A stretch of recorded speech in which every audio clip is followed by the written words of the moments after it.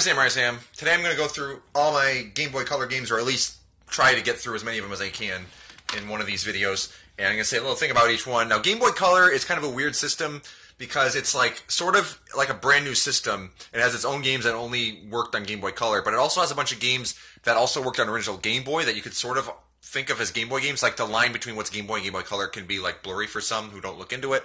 So like, for example, like Pokemon Gold and Silver work on Game Boy, but they are considered Game Boy Color games. Like the box says Game Boy Color. That's my definition. If the box of the game said Game Boy Color on it, then I consider that Game Boy Color. Like Pokemon Crystal, though, only works in Game Boy Color. That is definitely, no questions asked, a Game Boy Color game.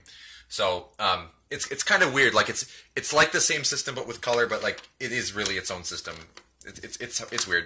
But that's not what this is about. This is about Game Boy Color games, and we're going to go through them. I think I probably said something about this one in the Game Boy video by accident, but I'm going to pull this one out first. It's Dragon Warrior Monsters. Now, this is one of those like monster capturing and raising RPGs, much in the vein of Pokemon. I haven't played too much of it, so I can't like give my own opinion. I say that way too much. You know that already. You've watched these videos probably. You're probably me. I'm probably talking to myself right now. Game & Watch Gallery 3. Now, this is fantastic. This is a collection of the Game & Watch games. Like, Game & Watch was, as for those of you who don't know, like a really old Nintendo property that started in 1980. There were handhelds. The first ever D-pad in video game history was on a Game & Watch system. And they were like fairly simple games that used that like LCD screen with like very primitive graphics. I actually have one over here. Why not take this opportunity to show you what my Game & Watch actually is? If I can just take it out here. This is a Game & Watch. This is Turtle Bridge, and I believe this game Turtle Bridge is on Game & Watch Gallery 3. Like it has like these monochrome graphics or whatever. I don't know if I'm saying it right, but like you press left and right and stuff. They're primitive games where you try to get a high score, and they're fun. And so this one has a bunch of old Game & Watch games on them, and it also has like modernized versions of them with Mario characters that changes things up a little bit. And it's fun, a lot of fun, and fun games to go for high scores and stuff. Yeah, a very good compilation of them with like not just a lazy port, like actual effort put in. And I don't have Game & Watch Gallery 1 and 2. Like, I'm not sure if they're worth it though, because I have 3 and 4 on GBA, which we'll get to eventually. Here we have Metal Walker. Fun fact, I used to have this game factory sealed, but I sold it. This, I want to say, is an RPG, but I think it has like action-ish battle screens. I don't remember. Like, this game has a lot to do with like mechs. And it's by Capcom, or at least published by Capcom. I don't know if Capcom developed it, but this is kind of an obscure game, but considered a good game by those who've played it. But like, I just haven't played it yet. I should play more games. I really should do that. Let's see what else we got here. Here's Pokemon Gold, but I'm going to talk about Pokemon Silver when I get to that one. So I'm not going to talk about that one yet. Pokemon Trading Card Game. I love this game. This basically, so the Pokemon Trading Card game was enormous when it first came out, but like most of the people who collected the Pokemon cards when they first came out as like the part of that first wave of Pokemon, really just like wanted the cards to have them, like just like for collectability or just like to own them and like show them off and like talk about the Pokemon.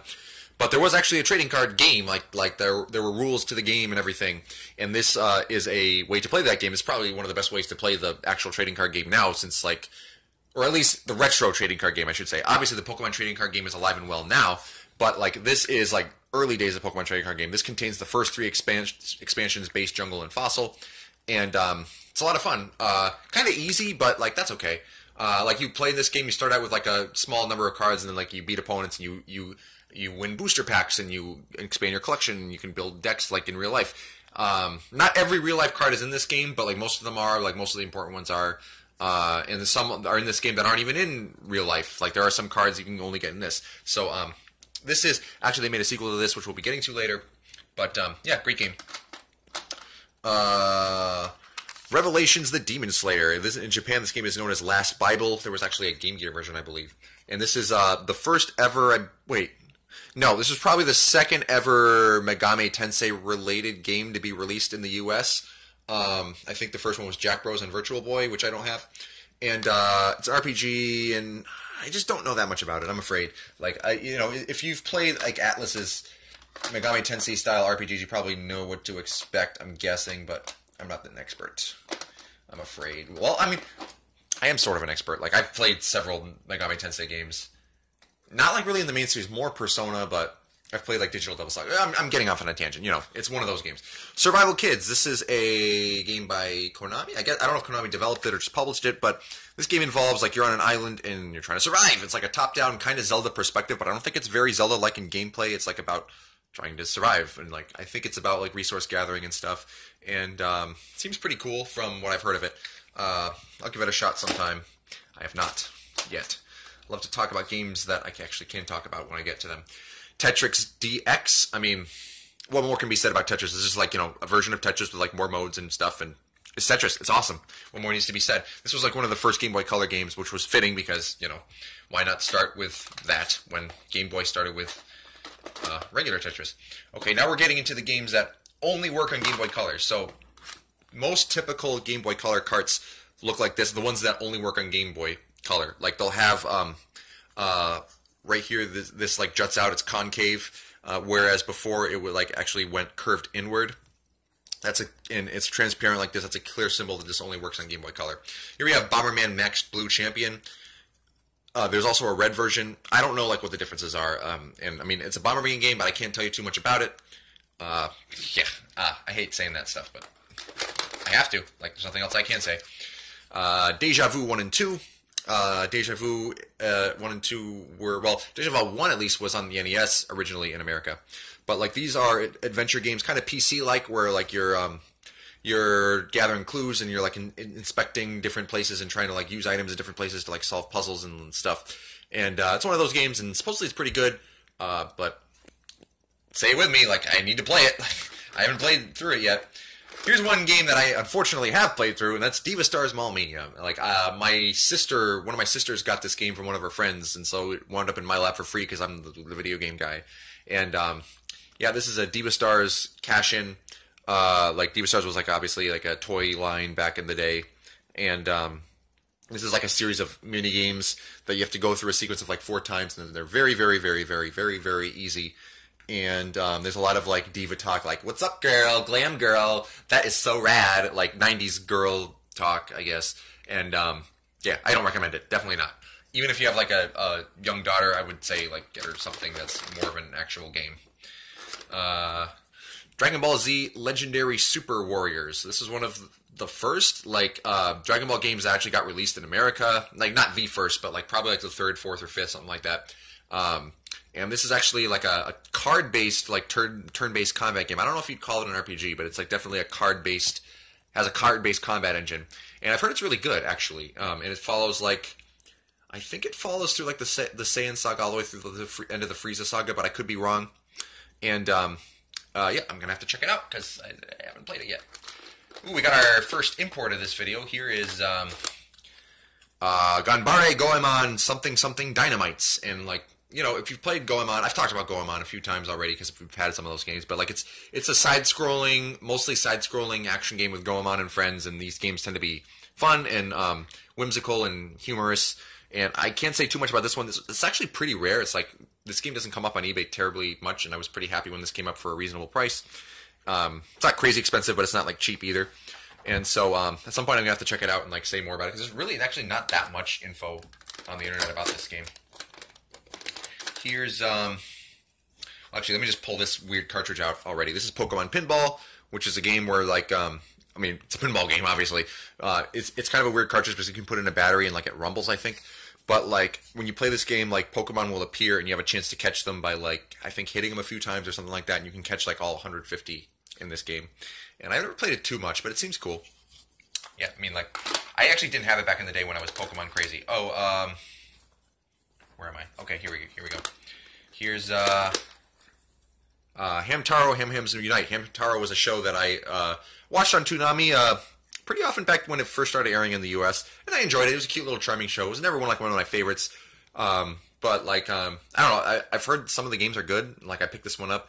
I think this involves like I think it's kind of like puzzle solving. Like you talk to the hamsters and like you have to talk to them differently and like use different like hamster code words to like solve puzzles and like figure things out. I could be way off on that. Like I don't know how much of the like this is like mini games or whatever, but yeah, I'm terrible at this. I need to play more of my games. I say that over and over and over and over again.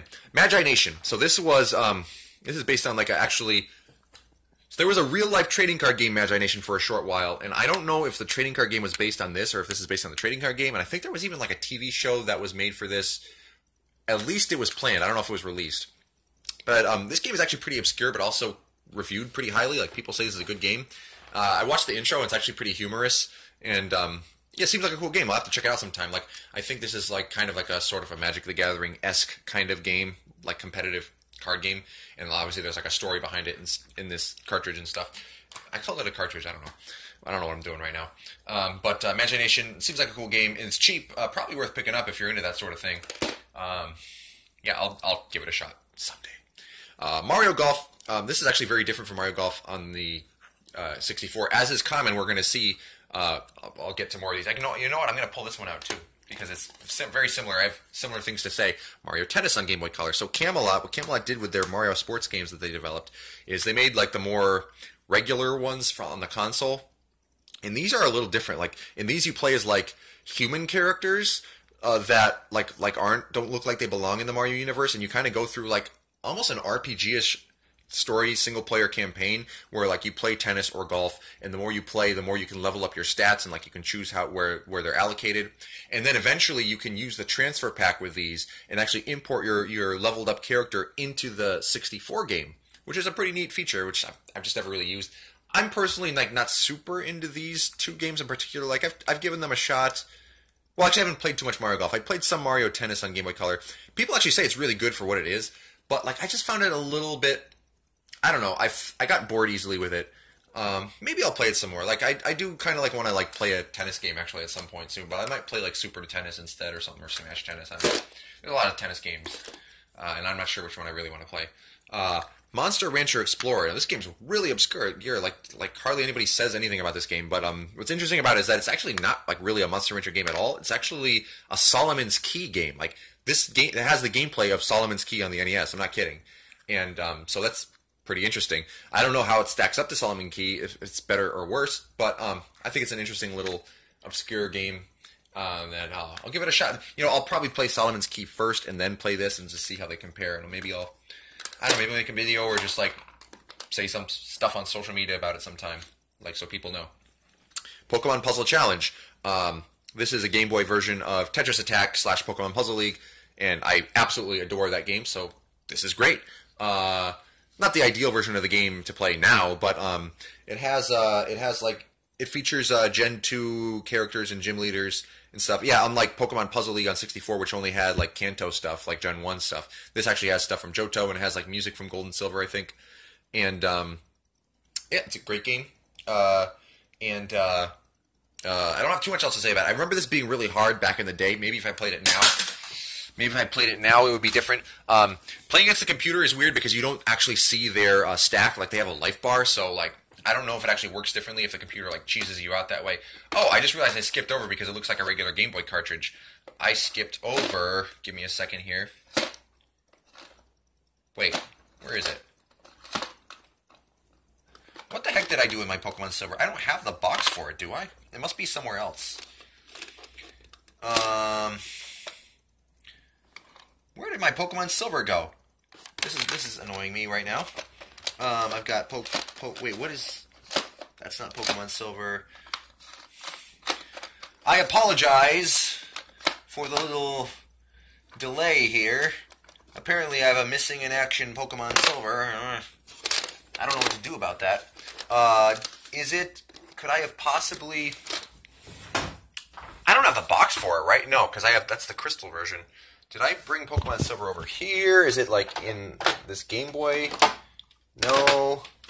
Oh, you know what? It might be in the original Game Boy. Yeah, I left it in my original Game Boy because I actually fired up Pokemon Silver recently to see how it would look playing on the original Game Boy. But anyway, here we go. Pokemon Silver version. So, obviously this is Gen 2. This was the first like big new Pokemon game we got after Red, Blue, and Yellow. And the story behind me getting this game, on the way home from church, my family used to always get bags of chips on the way home. It was a nice tradition. And I saw on the back of chips there was like a contest. It was like you send in, I think it was like 2, maybe 3 barcodes from the back of like the chip bags, and you have a chance to win a new copy of Pokemon Silver. And or Gold, I guess. And yeah, it wasn't a thing with like one winner. Apparently, like hundreds or thousands of people had a chance to win. And guess what? I won. Like just one day in the mail, it came in the mail, and I was like, "Are you kidding me? I got free Pokemon Silver!" Like I was psyched. That was amazing. And because like my parents, I mean, they would have eventually got it for me, but like they didn't buy me new games really that often. So, oh boy, I just played this game to absolute death. A few hundred hours in this. I completed the Pokedex, and like just Pokemon Silver and Gold were so good. Like they took Gen 1 was like Red, Blue, and Yellow are great. But they're definitely like a little rough around the edges. There's a lot of glitches. Like the graphics aren't the best. The gameplay mechanics, like the game isn't that balanced. They did so much to polish up the formula and like improve the gameplay and just add a lot of cool new stuff. And boy, does it ever show! Like these games are fantastic. Like, well, we'll get to Pokemon Crystal eventually. I'll talk about that. But yeah, just I mean, about as good as it gets on the Game Boy Color. Really, like pretty much the pinnacle. That Gen 2 of Pokemon. Here we got Shantae. So this was actually published by Capcom, but developed by WayForward, like an indie studio. I called it Capcom. What am I doing? So Shantae is not really a Metroidvania, but kind of like along the veins of the Monster World series, like games where kind of like Demon's Crest, even like not exactly like Demon's Crest, but like games where there's like a few different levels, kind of. Well, in Shantae they aren't levels. Like it is, they all are all interconnected by like a main overworld and stuff, but there's a bunch of different levels, and like you gain power-ups as you go. In this one you get to transform into different animals, and like you can access more of the game with the more power-ups you have, and it's a lot of fun going back to old places and like seeing where you can get before. This one is a little more linear than like the little more straightforward and less like that than like the sequels to Shantae, but this is a pretty cool side-scrolling I guess action adventure game. It's not too RPG-ish. It's got like money and towns and stuff, but it's not like you don't level up or anything. But like this game's very good. Like the graphics are great for Game Boy Color, and the music's good. It's a solid game. The sequels definitely are, well, after the second game, even like there was a huge step up in quality. Like Shantae 3 and 4 are both fantastic games that like really outshine this one. But this is still a really good game. You can get this for cheap on 3DS Virtual Console, and I recommend that.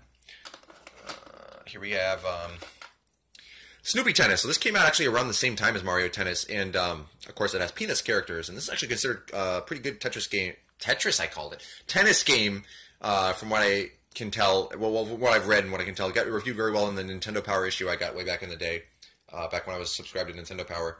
And yeah, I mean, it's tennis, and it's done well on Game Boy Color. If that's your sort of thing, it might be worth checking out, because it's cheap, not really rare or terribly sought after. Let's see. Okay, here's a couple of games that aren't very good. We've got Powerpuff Girls, Bad Mojo Jojo, and Paint the Townsville Green. There's also a third game in this series that I don't have called Battle Hymn, featuring Bubbles. And these are power games based on the show. At this time, me and my siblings were into the Powerpuff Girls.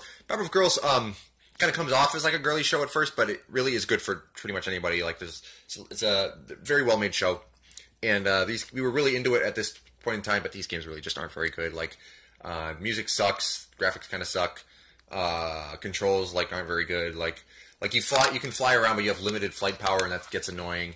And like combat is awkward. Controls are like not good, and it's just not good. Don't play these games.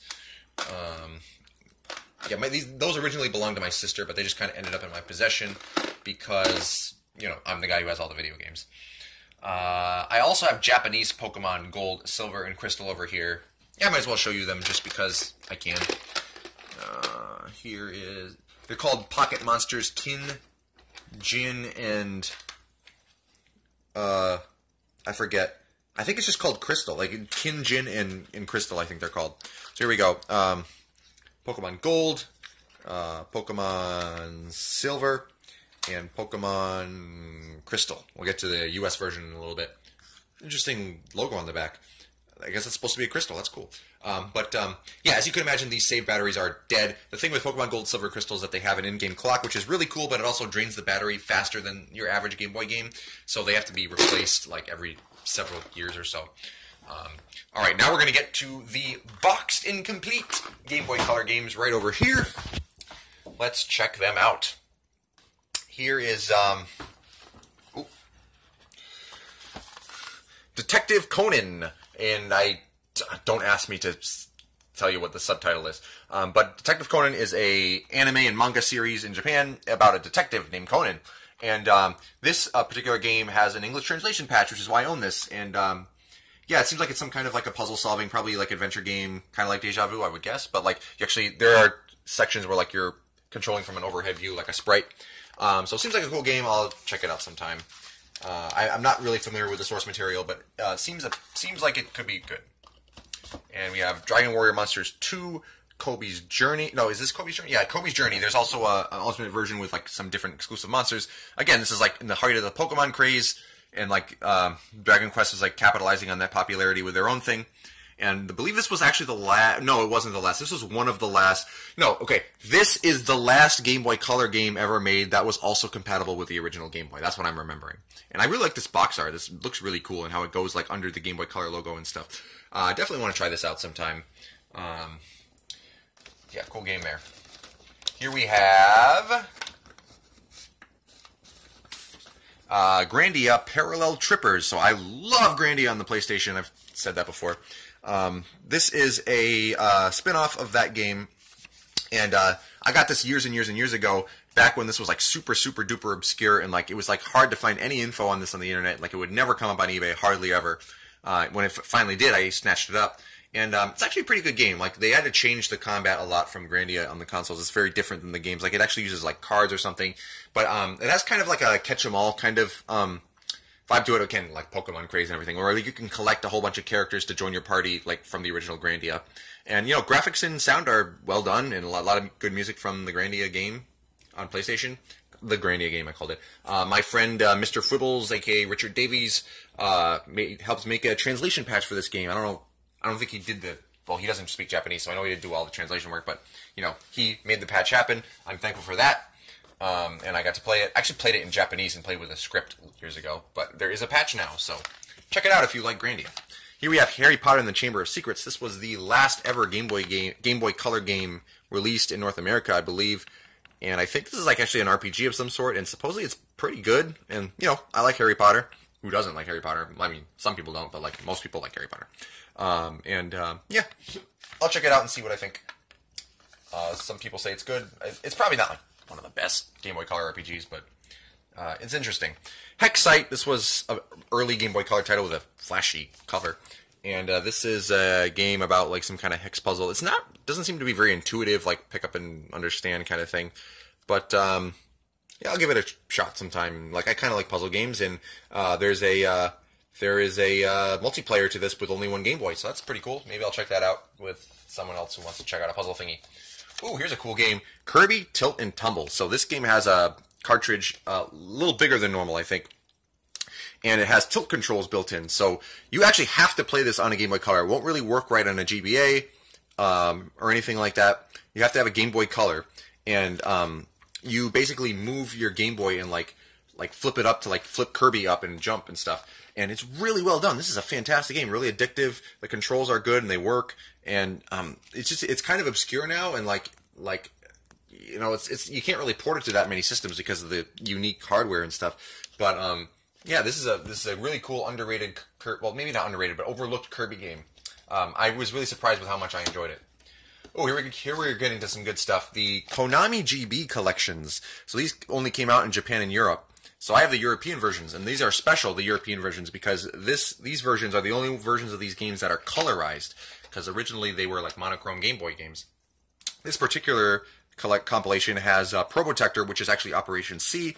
It has Gradius. It has Konami Racing, which I think might have gone under a different title before, and the Castlevania Adventure, which is really not very good. But this is a really cool compilation, and watch, there's more to come. You see, as you can tell from the Volume 1. I do not own Volume 2. That's probably the worst of the four, but here's Volume 3. The main reason to get this one is because this is the only English version of Ganbare Goemon Sara, I think it's Sarawatare Ebisumaru or something like that. I'm probably pronouncing that slightly wrong. But that's a cool Goemon game. It's just called Mystical Ninja starring Goemon on here. But I beat that game. It's fun. It's a good Goemon game. And you got Pop and Twinbee, which actually got a remake on the PSP, so that version is probably better now. You got Gutang Gatong and Bikers, which I think was Motocross something originally, but they changed the name for some reason. So that's Volume 3. And last but not least, one of the rarest games I own, probably, is Konami GB Collection Volume 4. This one has Gradius 2, The Return of the Hero, which I think was like Nemesis 2 originally or something like that.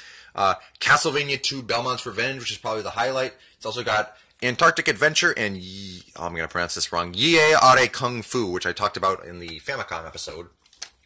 And yeah, good stuff. I mean, Castlevania 2, Belmont's Revenge is a legitimately good game, unlike Castlevania The Adventure. Here we have more Konami goodness. It's Metal Gear Solid, which is, in Japan, it's Metal Gear Solid Ghost Babel, whatever you call it. And this is a surprisingly really good Metal Gear Solid game on Game Boy Color. Like, they reproduce the type of gameplay you find on the console ones pretty well and pretty faithfully, and it's fun. I don't think the story is as good as other Metal Gear games, but, you know, it's a legit Metal Gear game. Definitely check it out if you like those games. Here we have come to Pokemon Crystal, and so Pokemon Crystal basically takes Gold and Silver and makes them even better, adds new stuff, like adds an actual female playable character, adds like a battle tower where you can, like, I don't know how to describe the battle tower adequately in a brief time, but, like, you can win cool prizes and, like, fight more competitive computer opponents. And there's a lot of cool, like, a few, like, quality of life improvements here and there. And, you know, it's really good. Pokemon Crystal is fantastic. Oh, actual animations for the Pokemon when they appear in battle. That's great.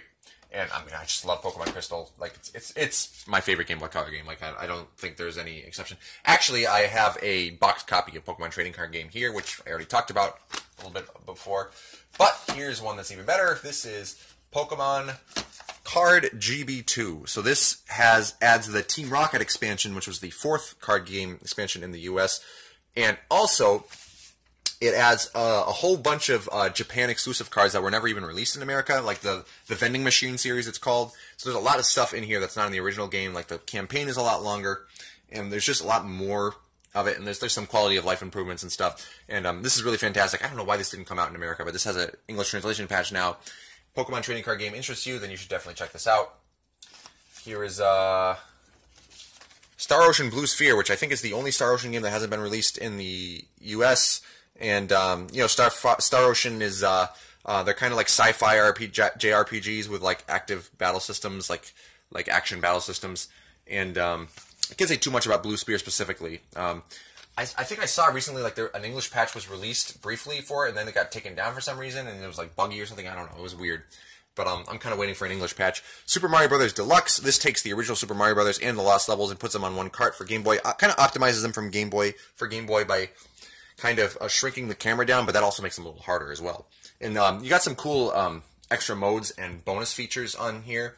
Lots of stuff to print out on your Game Boy printer, and just a pretty cool little Game Boy Color cart. You know, if you're just, like, looking to replay Super Mario Brothers again, but you don't want to do the same old NES version, that's not a bad way to do it right there. Here is Tales of Phantasia Narakiri Dungeon. This is, like, kind of a spin-off of a Tales of Phantasia, which kind of turned out to be its own series. I can't say too much about this. I think you play as the two main characters, and they can, like, swap costumes, like, to be different, resemble different Tales characters, or at least classes. I don't really know what the story is like in this one. I haven't really played through it, but I think there's an English patch. I could be wrong. Here we have The Legend of Zelda Link's Awakening DX. So I talked about Link's Awakening before. This takes Link's Awakening, adds color, which makes it look a lot prettier, and also adds a bonus dungeon that wasn't in the original game based on color. And it's just a fantastic game. I mean, like, what else can be said? You know, if you like Zelda, you haven't played that, what's wrong with you? Zelda Oracle of Ages, and also Zelda Oracle of Seasons. Now, these were, like, the first Zelda games, I believe, that weren't made by Nintendo. These were actually made by Capcom. And these are not, like, versions of the same game. They're two different games, but you can play one and then start your save, start the next, whatever game you didn't play. Like, if you start with Seasons, you start with Ages. You start with Seasons, then you go to Ages, or vice versa. You can continue with your data using the link cable.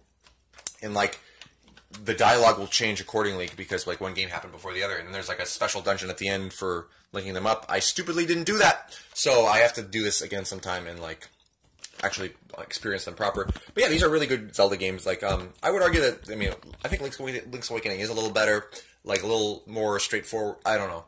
like these games add like some complex elements. Like Oracle of Seasons makes it so you can change the seasons, and Ages means you can travel through time. And those are pretty cool. It's been a while since like I've played them. Like, I don't know, they're good games. I don't think they're like the best Zelda games, but they're very good games for what they are. Definitely recommend it if you like Zelda. Here we got Tokitori, which is a indie game, I believe. It's made by Two Tribes, and seems like a lot of love went into this one. The graphics and sound are really cool, I think. And this is kind of like a puzzle game, like an action puzzle game, where you're trying to get through each stage without dying, basically. And like there's a bunch of obstacles and stuff. I haven't played it a little bit. I played a little bit, and it seems really cool. Probably not really worth getting this version now because there are better versions that are available and cheap, like on modern consoles. But yeah, cool game for sure on Game Boy Color. Almost to the end now. We have Wario Land 2. It's actually got a standard Game Boy release as well as a Game Boy Color release. But this version is actually compatible with the original Game Boy, so there's not really any reason to get the original version anymore. But Wario Land 2 is kind of interesting because you actually can't die in this game. Like, the worst enemies will do to you is, like, inconvenience you. So this is actually kind of like a puzzle platformer in a way. And there's boss fights, but the bosses won't kill you. They'll just, like, kick you out, so, like, the fight ends and you have to go all the way back and, like, fight the bosses again after, like, a short detour. But yeah, cool game. Like, there's a bunch of branching pathways that you can access by doing different things.